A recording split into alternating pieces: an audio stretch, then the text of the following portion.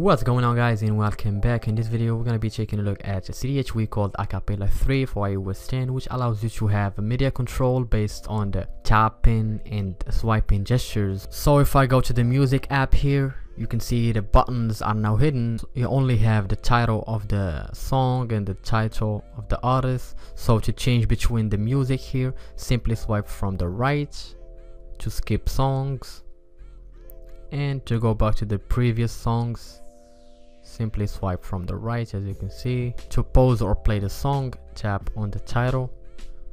So you can see it's now pause, play. And to adjust the volume here, tap either from the right or the left to increase or decrease the volume. So if I tap from the right here, you can see the volume is increased, and if I tap from the left, it will be decreased. It also works in the mini player here. If I swipe from the right, you can see I can control it from the mini player. Pause, play again.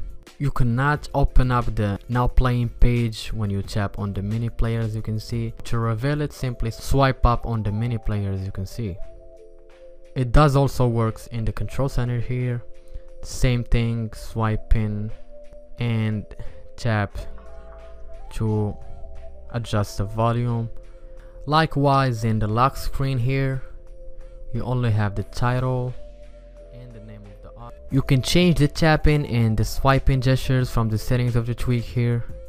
So we're gonna go to the music app here. For example, you can disable the tweak or enable it from the application, and here in gestures you can change the tapping.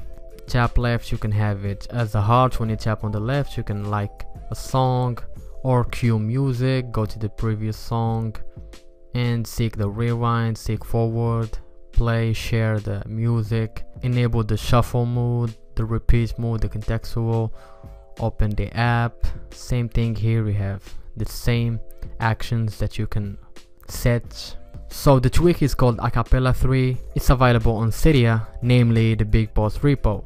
That's been it for this video, guys. I hope you enjoyed it. If you did, make sure to smash that like button and subscribe if you haven't for new content. Thank you for watching. Now we'll talk to you guys in the next one.